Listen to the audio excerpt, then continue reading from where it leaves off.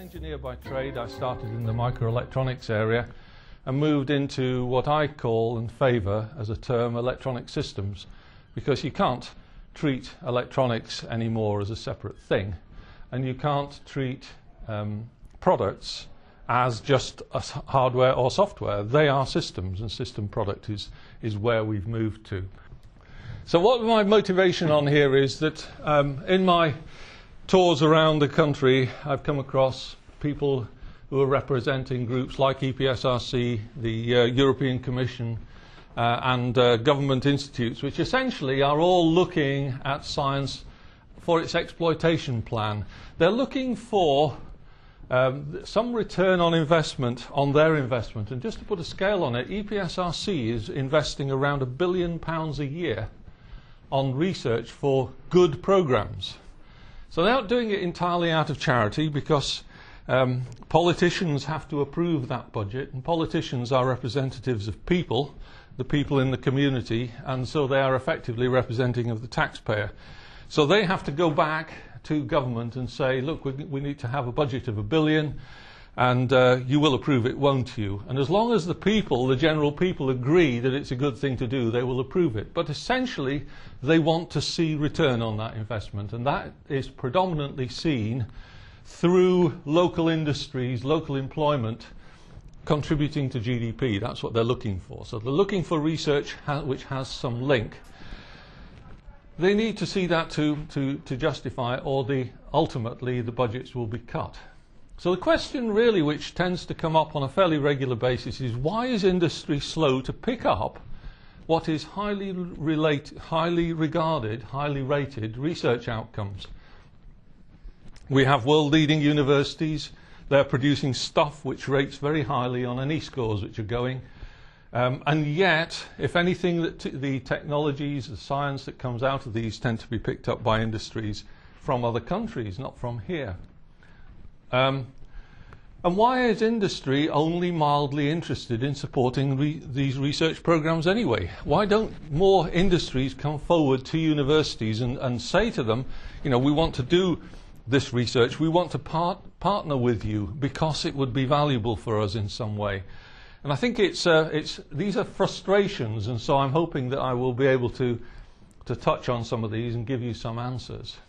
Now, we talk about technology products. We talk about them rather glibly. These are all technology products. They contain technology, or they are technology. But you have to bear in mind that when people are buying products like this, they're not buying the technology at all. They're buying the functionality that they offer. So a camera takes pictures, you can read books, you can tell the time, and you can communicate, you can print, you can wash clothes. Those are all functional things. They're not technology-related things at all. And these, a whole bunch of other things, you know, power systems, money, transport, personal transport, even things like logistics around availability of water and food, are all invisible forms of technology. But they're valued by the customer because the customer knows that if it didn't have them, then the world would be a worse place than it is today. So they still have an end customer value, even though they're not bought specifically as individual items. Now, products all contain components, and there's a lot of terms here. People use system, subsystem, components, but they don't really understand what they mean. They know that, if you like, the system is perhaps more closely related to the product. There are subsystems inside them, but they tend to be focusing on the hardware objects that might appear in it. But there is software, and there's optics, and there's radio and other techniques and technologies. There's even metalwork. There's glass technology in your average smartphone. There's a lot of subsystems which go into these, and you mustn't ignore things like support. You can't make a smartphone do anything if it doesn't have a radio connection to an infrastructure and a link to the internet. Those are part of the thing which has to be provided at some stage. They're a component of the thing that you buy when you buy a smartphone. And then you have ultimately very low level components, resistors, capacitors, but you also have Virtual components, components which don't have a physical entity. You can't pick them up and stick them onto a board, so you can put software into that domain, but there's also knowledge and mathematics, so digital signal processing. The algorithms are designed somewhere. They're a component of that smartphone when you pick it up. And finance, we mustn't exclude that. If the finance isn't there, it doesn't matter whether the rest of it is there. But if the optics aren't there, then you haven't got a smartphone by a current definition of a smartphone. So which is the most important of all of these is very difficult to say. But none of them can be ignored, is what it amounts to, because the one that you haven't got is the one that stops you being in business. So virtual components in an end product, just some ideas of taking apart what a smartphone looks like. I don't think many of you will be terribly surprised at that. But there is a lot of different things in there. The signal processing of mathematics, to do the signal processing necessary for extraction of data from the RF data stream. Mechanics, plastics and glass, they're so low tech, aren't they? No, they're not. There are people who spend their entire lives looking at glass technology, and one of the things that come about in that area is glass which is coated in such a way that it doesn't get smeared with fingerprints, and also the Gorilla Glass, which is much less likely to shatter, and glass which is only 1 millimeter thick or less, which is what you have on your phone at the moment. Displays and transducers, manufacturing. You can't make these things, smartphones, by hand. You have to use automated processes. They're too small. The vibrators which are in there are little motors. Fantastic implementation. Can't actually be implemented by hand. You have to use robotic approaches on it. So the manufacturing is a part of that product which you don't necessarily think about. Test, again, it has to work. You expect these things to work. When you buy it, you don't expect it not to work. But somebody has to test it, and they have to correct it if it needs correcting. They're not 100% yield. They don't all work. So the physical components appear on what's called a bill of materials, and that tends to be what most people focus on, because if you've got a factory, you're putting these things together. You have a box of bits associated with a smartphone, and ultimately, when you put them all together in the right order, you have no bits left over. And that bits list appears on there. But those virtual components are as important as the physical ones, because if for no other reason, they have to be designed. So if you're a designer and you're designing smartphones, you could be designing the manufacturing process for smartphones, and that would still be part of the product, although it tends to be looked down at as something which is not as exciting as real design. But if you're doing real design, are you doing the embedded software design, or are you doing the design of the test bench, test suite for that embedded software? There's a lot of components, a lot of different roles associated with producing these things. Apple, back in 2011, was challenged because they said that they were told, industry said to them that they were not letting much of their business go outside. There was not much so-called ripple down. Well, they listed 159 Tier 1 suppliers. That's all of the suppliers that they were using. Tier 1 suppliers are the people who supply the components that they finally assemble. There might be low tiers below that. There was 159 Tier 1 suppliers, there are thousands of design engineers, tens of thousands of engineers, and lots more in the 2 or 3 level. For example, ARM, who is a major supplier of technology, a virtual component, into Apple's products, is not on that list. ARM is a Tier 2 or even a Tier 3 supplier. So the amount of work, the amount of roles that are in the Tier 2 and Tier 3 and Tier 1 business of supplying these complex electronic systems is far greater than most people have understanding. I would say most people, pretty well everybody. One thing I've found as being very useful along the way is working definitions. Sometimes it's difficult to describe things, difficult to understand things, and part of the problem is overuse of terms. And so I define things as I go along. These are my definitions, and I refine them as time progresses. But the thing that's registered with me is that there is a thing called end products. And these are the things that end customers buy. And you're an end customer. This is what you reach into your pocket for, and you buy. You put your cash on the table. Now, conceptually, it's quite clear. That's where the cash flows back into the whole development process. Because that money is the thing which justifies everything else that went below it. So it feeds into the components and the subsystems and into the research and everything else that went on behind the technologies which came together into those products. Now, systems then are very closely related to end products, although I have to get this round. A system can be an end product, but not all end products are systems. So it's not a mutual interchange. There is a mathematical term for it. I'm not sure what it is at the moment. But systems are complete in their end customer context. So a smartphone behaves like you'd expect a smartphone to behave. The customer doesn't need to know how the smartphone works for it to work. They need to know how to handle the interface, and the interface is human understandable. You don't need a degree or a PhD to operate one. It's because it delivers functionality, and functionality are what people expect. They're black boxes. You don't see inside them very easily. So if somebody changes some part of its operation from hardware to software, it doesn't matter. From the system point of view, it still behaves the same. Subsystems are a little bit closer to physical implementation. They're grey boxes mostly. They reveal some of their internal interface. And essentially, their customers are not end customers. That's one thing you can say. These are technical customers.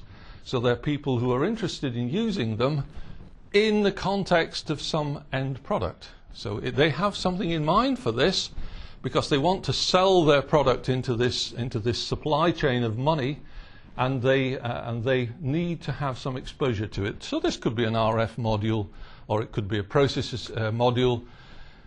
Something which exists, so you don't need to actually spend time designing it, but nevertheless is going to be used in an environment where you don't, so it's going to be used in a system context where the user doesn't need to be aware of the details of its operation. And then you've got components which are fundamental. So they are encapsulations of desirable characteristics, but very technical. Now, a product, and as differentiated from an end product, because this is something which essentially has got a business plan associated with it, a product has to exist in the life cycle of an end product if it's going to be successful. So if I'm a company that's producing a resistor, then I can only sell that resistor successfully and justify my business if I'm selling it to a customer who is going to use it in a module, who's going to use the module in a system, and he's going to use a system in an end product. Because it's only when the end product is actually flowing off the shelves in Currys or whatever that the money flows back down to supply the component supplier. And if that component supplier isn't fed with some money, then he may have a product, but he doesn't have a business. Businesses without an economic value don't exist for very long. So where we are with technology then. Technology is never, ever an end product. Technology are part of products, but they're not a product in their own right. So you can't take this idea of all we need to do is take science, develop it, because the best that we can hope for with developed technology, science is a technology, and then it will become a product. It won't become a product. At the best, it's capable of being a component or an element of a product. It might be part of its manufacturing environment, it might be part of its test environment, or it might be part of a physical object that you normally associate with it. But it's never a product in its own right. They enhance the performance over alternatives, and that's interesting because it doesn't say an awful lot. But it's the nature of human beings that we have abilities or interests, and we'll come back to it later on. We've had support for those from the various earliest days when we came out of a cave. If you think of it, just putting clothes on to keep you warm. If you improve your clothes by the introduction of a new technology, then all of a sudden the old way of doing clothes falls out of the window. You don't do it anymore, you move that way. So new technologies enhance the performance over alternatives. You think about what we do. This lady is working very hard to get herself a phone. She needs a phone, and she's prepared to work to get that phone, to get some money, which is just a method of exchanging work done for something else that she would like to have. So they all have to, these products and end products, have to be economically viable. And that's a lot. They have to have a viable business model. If a company can't make money out of this thing, then they haven't got a viable business model, then they won't be in business tomorrow. They can do it for a certain amount of money because of the cash you've got in your pocket, but you can't continue it into the future in any way, shape or form unless it's got a viable business model. They have to cost less to develop and make than it costs to support, otherwise you haven't got a profit. And they have to do it at a level and a timescale that satisfies the investor's expectations. If somebody's lent you some money, they expect to see some return on that investment after a period of time, and you negotiated that with them. And if you fail to deliver it, then they're going to call their money back in, or call it a quits, not spend any more. So new technologies effectively are sold to businesses for the increased profit it offers them. Always. Now you will come across this thing, it's called the technology readiness level. It's a thing which NASA produced quite a few years ago now, and it tends to be quoted very frequently in this space. So the idea is that science, research is operating down here, and as it becomes more and more established and automated, then you get towards this technology readiness level 9. And the perception, at least, is that by the time it's got to 9, it's a product. Well, it's not a product. By the time it's got to 9, it's ready to be used in a product. A product development is 3 to 5 years. So when you make a smartphone, it takes 3 to 5 years to design, to create, prototype, to test, validate, and get it approved. The only reason that phones keep coming out on any regular basis is there's a pipeline. They're flowing forward from one to a next, but each one of them has a timescale of about 5 years. So this technology is not a product at that point, but it can be sold into a business for an advantage that it's going to give that business. The business will use it, and 3 to 5 years from now, an end customer will start buying it, and the money will flow back down the chain. So up until that point, that technology is effectively living on borrowed time. The investment which is necessary to produce a new product has covered some amount of payment to that technology provider, but that everybody at this stage is way out on a limb. There's investors who've made lots of money available for setting up the production line, setting up the distribution channels, designing the chips, qualifying the systems. All that sort of thing is money flowing out of the door which somebody has to pay for. And they're all holding their breath because they hope that it's going to pay off, because only when it pays off does everybody back down the chain get it, including the investors. Business is very functional. It's about making money. It's not about using technology or employing people. And because technology is never a product in its own right, then technology only enables products, yes. Business adopts new technology when doing so gives its products a marketing edge. So it's not interested in new technology unless it's going to give something which the end customer, even if you're way down the chain of the component supplier, if new technology in there is going to give something of value to the end customer, then they'll think about putting it in. But if it's only going to be 10%, it's not worth it, honestly. They can do that by just optimizing what they've already got. It's got to be bigger than that. So investors are nervous. They've put money into this business. They don't want the business to change direction, because that tells them that the business isn't going terribly well.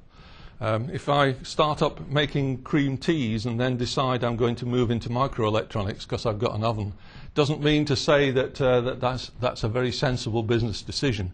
And those people who've lent you money might quite reasonably say, I don't like the way this business is going. They're scrabbling around looking for something different. And you have to bear in mind that these investors are investing money frequently which is yours. If you've got a pension fund, if you've got savings in the bank, then these people are the people who are providing this money. They have to be very careful with that money, and indeed you want them to be careful with that money. You don't want them to support companies or research activities which are dead ends. It's got to have some purpose, and they've got to keep an eye on it because they want to limit the vulnerability. A technology may be game-changing to some businesses, but not relevant to most. So simply because it's a wonderful technology, something simply that you've discovered something absolutely fantastic, may be totally irrelevant to most other businesses that you know, but somebody might see it as game-changing. Now the issue there, of course, is you have to know to take your technology to the people who are going to be able to make the game-changing change out of it. You take it to a whole lot of other people, the differences are going to be so small or not worth it, or the risk is so high, or the cost of doing it is so great, they're not even going to look at it. So businesses often have safer ways to achieve the same outcome. That's an interesting one, because if you're in the business like ARM is in the business of improving the performance of its CPUs, then it does so in the main by tuning what went before. So changing of the decoder structure, changing of the way that some instructions are actually decimated into individual electronic phases will have 10-15% improvement in performance without changing anything of the design methods or the underlying technology. So things like that can be done, and low percentages of improvements are where businesses normally make its changes, evolutionary changes. So I'll now introduce you to the 4 phases of a business. Now, I've seen this in lots of presentations, but I've never seen it in a book. And the reason is that most businesses, when they're talking about businesses, they talk about starting up businesses. Now, I'm going to identify there's 4 areas of a business's life. There's the startup phase, and it's something which is formed to deliver an element or an object to a consumer market. Now they've sold the concept to some financier who's backing the effort that's necessary to start up this business, and they're all working furiously to produce that thing. Everybody is irreplaceable. So there may be 6 people in this company. They're all doing individual jobs. They're all vital. If any of them get run over by a bus, you've got a problem, because somebody who was in the company to do something important is not there anymore. And this is not just engineering, this is product. Everybody knows the risk because they're all involved. And they all have an identified role in the machine. It's critical to the company's survival. Their role is critical to the company's survival. Their background, science, technology and knowledge came with the group. So when they start up, they know what they're going to do. They're not interested in new ideas at that time. They're interested in doing the thing that they set themselves up to do. The financiers back them to do it. God help them if they look left or right. What they've got to do is deliver, and delivering is usually the problem. Now when you get to phase 2, that's following success of phase 1. So you got your first product out. The customer is reasonably happy with it. It may be that you need to expand the market for it. It may be that you have to produce a second iteration of that product to make it more compact or make it look more attractive. Whatever. You're going to do something in phase 2. Success falls on success. You now have increasing numbers of people in the company. Your founders, who are essentially technologists, are moving into marketing, sales and business roles because they've got to support that first product that went out. And as they move into those roles, introduce new people into the company, and those new people take over essentially the roles that they were occupying. So the technical roles that they were doing are filled in by some new blood. Now, the organisation starts to rationalise because it becomes aware at this point that it's vulnerable to individuals. It doesn't want to be vulnerable to individuals. It wants to get the technology out. It doesn't want somebody falling under a bus mattering too much. So they start to introduce procedures. These help newcomers to fit in, but they don't work everywhere, and some roles still need engineers because of the breadth of knowledge that they're able to bring. They may look around the technology horizon, but essentially they're evolving from what they already know at that phase. Success follows success. They move to the mature region. They've got through their second, third, fourth product level. They've now got customers working, increasing customer base. They have a sales, marketing divisions, departments. They have a HR department. That's a good sign, isn't it? Everybody needs a HR department to stop them accelerating too much. But they also have lots of families, mortgages and dependents and investors. They don't like risk, any of these people. People who've got a mortgage, they want to continue to get a wage. And they don't want the business, therefore, to take too many risks which are going to hazard their wage. So caution and logic start to prevail. Products become evolutionary, not revolutionary. Procedures make everybody replaceable. That's an important one. This is a big company now. It's cruising along. It knows its customer, it knows its products, and it's supplying all these things. Everybody is replaceable. It's a fairly secure company. The customers of their technology products are happy to keep getting them from them. But that same rigidity stymies change. It stymies flexibility and stymies revolution. Reinvention, which may be required, is always difficult because the status quo, which is all of the people and the methods which are installed, make it so difficult to change. That resistance can be huge, and there's lots of stories behind all of these points, incidentally. And finally, there's demise. This is a part of the life of business. They all die, ultimately, and I think that that's an interesting one, and I'll come back to that in a moment. But it's disruptive technology which ultimately kills a market, kills a company. Most businesses are unaware of the phases that they're in and the way it changes their operation. They just think of themselves as a business, and it's human nature to think of yourself as, I've always been like this, therefore I will continue to be like this. So the business is a given somehow, and so they don't analyze themselves. So a little bit more as a graph because I find it interesting. So this is what revenue looks like. You know, in the startup, you've got next to no revenue. Then things start to turn up. You succeed in selling your first product. Then you move into the growth mode. You produced your second product and you start selling your second product.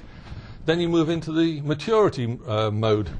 You now have, you're an established company. People know about you. You've got a whole bunch of established customers. You've got good sales and good support and all of that mechanism. And you're out here cruising away.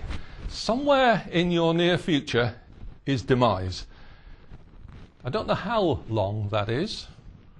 It's not very long, is the only thing I can say.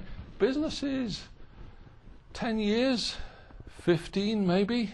There is exceptions which last longer than that. But most businesses have a demise in their future. This is what happens, however, once you're successful.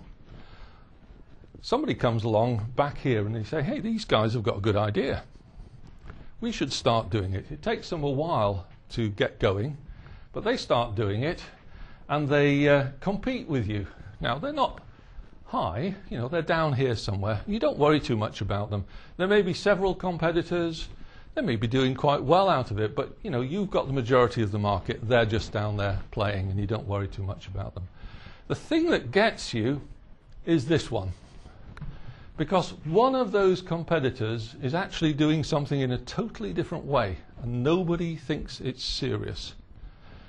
And yet they emerge from the bunch of competition going like a rocket. I think an example of that could be Nokia. They didn't realize touch screens were the next.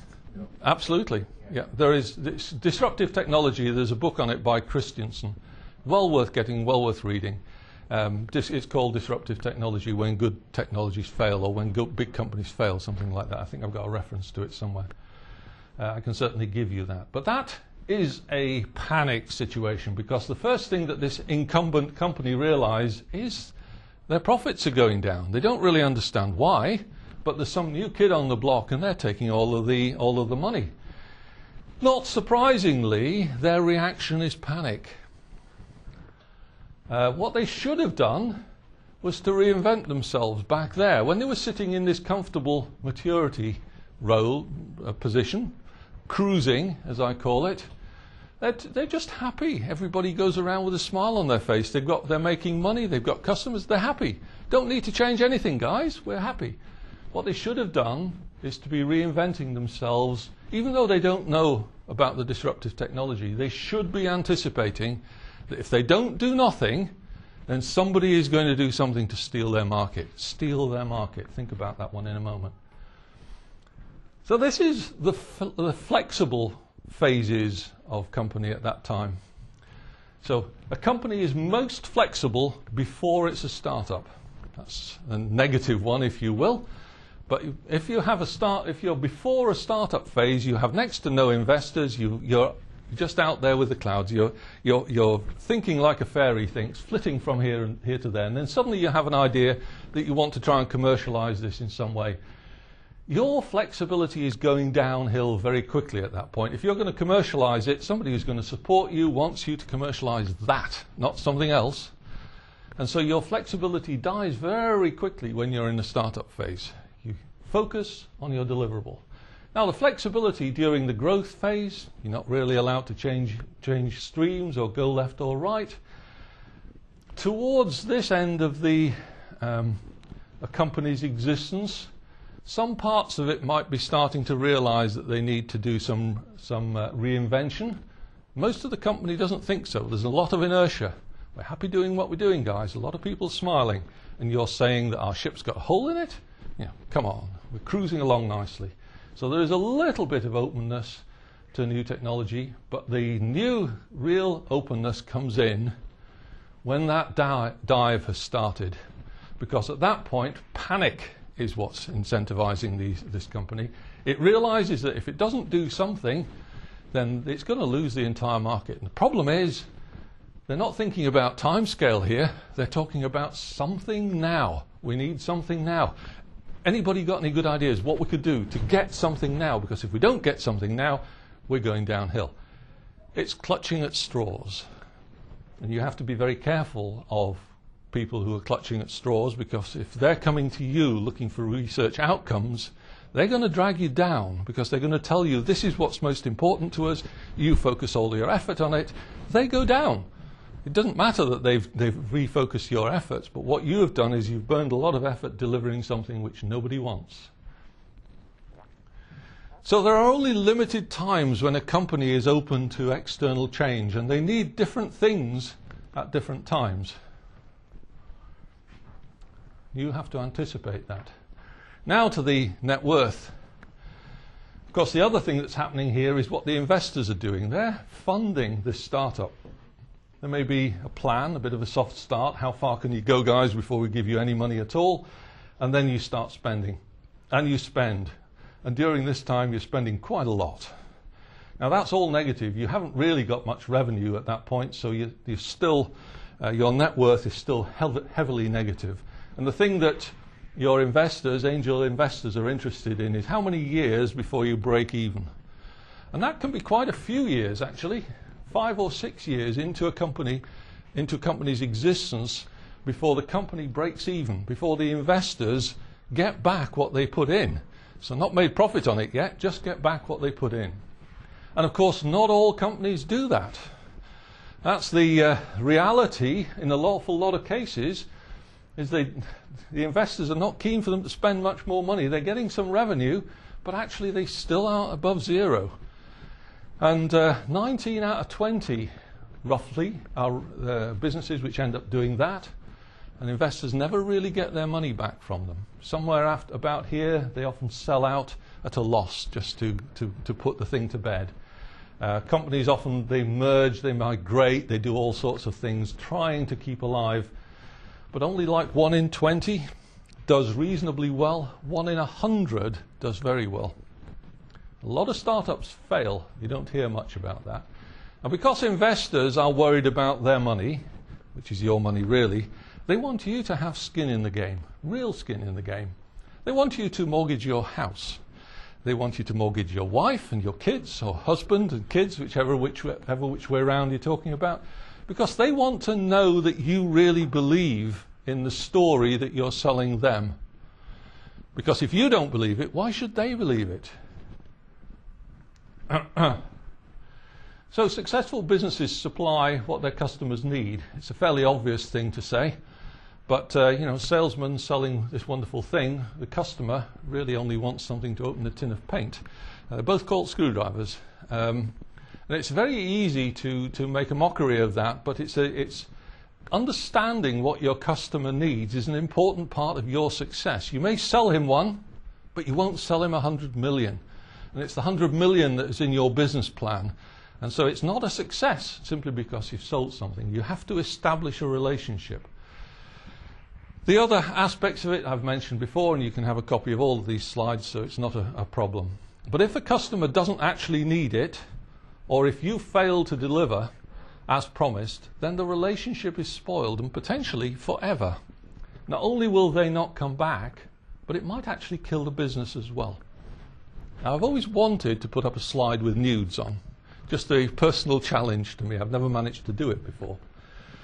So what do end customers need? Well, in 1972, Pioneer spacecraft carried that plaque out into space.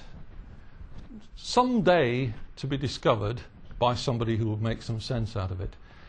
It says an awful lot about us. It says that we have big brains. We've got hair on the top of our heads to keep them warm. We have dexterous forelimbs. We can stand there and we wave our forelimbs. We've learned we have the ability to manipulate things as well as move. We have a perception of time because this plaque was put on a spaceship with the idea that it was going to be discovered at some time in the great distant future. We didn't just put it there for no reason. And that we're natural consumers, because that is a very, very basic thing that we are. We can't survive in many environments because we're just not equipped for it. We need extensions to our bodies to enable us to do almost anything. And those extensions, the ability for us to perceive the extensions, the ability for us to put them on and then to move into environments where we otherwise couldn't have done, involves a huge amount of intelligence over a cow or a horse. We are under-equipped to survive off the land. Animals are much, much better at this than we are. Almost every animal in the whole world, animal, insects and so on, is much better at this than we are. The naked human needs almost everything just to live. And to provide that from their own ingenuity or from the ingenuity of others forces us to be social creatures. Maslow loved this, captured this in his own 5 hierarchy of needs. These essentially in proportion to the amount that we're prepared to pay to have them. So it matters, our basic physiological needs matter most. Our self-actualization needs matter least. So if we haven't got basic physiological needs, then we will not spend money on a new smartphone. Buying this human weakness became our strength because it allowed us to survive. We needed technologies to help us. Our brains became ingenious. We could imagine how life would be better in the future, and it gave us the flexibility to thrive in all of Earth's environments and some beyond. But beneath our protective shells, we are still those vulnerable animals. And that's the reason why we're consumers. So bearing in mind that technologies only enhance end products, then the things that we are buying are things which fit into that triangle somewhere. And the use of technology only enhances what they are. So we're interested in houses, we're interested in Gore-Tex, but not really interested in Gore-Tex. We're only interested in waterproof clothing because that helps us to survive in some environments. We're interested in seeing greater distances, talking over greater distances, communicating and memory. Pen and paper has worked very nicely for quite a few years. Now we have cameras and we also have voice recorders. We also can still write things down, not using a pen and paper necessarily. A gun came in for security and hunting. You know, all of these are technology enhancements on the things that we were doing in generations before. We've achieved a lot of advances in a lot of things over my lifetime, and they've all been achieved one small competitive step at a time by competition. So they've done things to the products which have improved them by little stages, and people have bought them. And the ones that have succeeded are the ones that people have bought. Now, why do we need new products? It's a big question. If you're in a mature phase of your business, you know what to do and you're doing it and your customers are happy, then you don't need new products. You just continue making the money you're making. There's a lot of businesses that are like that, lots of them. All businesses exist to make money out of what they know, not out of what they don't know. It's not promised stuff, it's taking what they know and applying it in a way which is going to produce a product which is different from the alternatives for that product and will offer them an advantage in the market. New products are primarily done to disrupt your competitor. They're not done because, hey, that would be a cool thing to do. They're doing it because if they can steal the market from Joe, then we can have a bigger slice of the pie ourselves. And if we can make the market bigger at the same time, hey, that's wonderful. That's the way the products are developed. That's why products are developed. If it doesn't do that, then companies aren't interested in doing it. So business still needs research, however, because business is going to go down a path and it needs to know where to go. And research, technical and business, is necessary to give them some confidence about that route before they set off down it. It's just like having scouts in the days of the cowboys and Indians. You needed a scout to tell you where to go. That's the role that research provides in business. It needs technical research for the tools and methods directly associated with the product, but it also needs non-technical research. If you look at things like smartphones that you buy these days, you don't pay the actual cost of making them. You pay a small percentage and then you pay forever to have it. And that's the novelty, if you like, in the business model which has changed. And it doesn't matter whether you change the business model or you make the phone half the price. If it gives you a difference with your competitors, then you're the one who gets the market. So selling your research outcomes, because end products incorporate many technologies, then introducing a new technology must deliver a visible benefit to the end product, because otherwise it's not worthwhile. And when you're selling your science or technology to a business, you have to be able to visualize, therefore, how it would transform an end product which used it. You may be selling a resistor down there, but unless you can see how an end customer would benefit from having your particular resistor in there, then you haven't got a business model. You haven't got a plan. If you missell your product, well, all you're doing is pushing your company, your customer out of business. I've got to skip fairly quickly through at this point. Business exploitation of research outcomes. As we've seen, it's not easy to radically change what a business does. And it's to get your research into any business, they have to convince their stakeholders of the value of doing it. So it runs right up the chain. You have to envisage the value to the end product of your technology. How big an edge should your thing, your innovation, produce? If it's 1 or 2 years from a customer using it, then you're looking at orders of doubling. Times 2 is a good indication. If it's 3 to 5 years away from a customer actually using it, then you should be looking at an order of magnitude. Anything smaller than that will be diminished by time. Order of magnitude may be power, performance, cost, salability, all sorts of aspects. It doesn't have to be just one function times 10, it can be accumulative.